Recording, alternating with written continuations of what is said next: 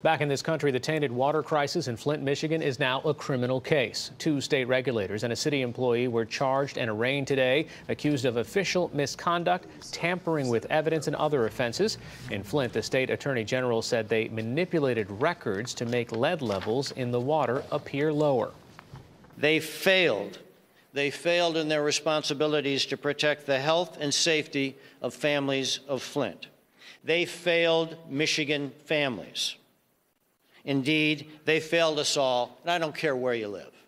The attorney general also warned more charges are coming, and he said, quote, "No one is off the table."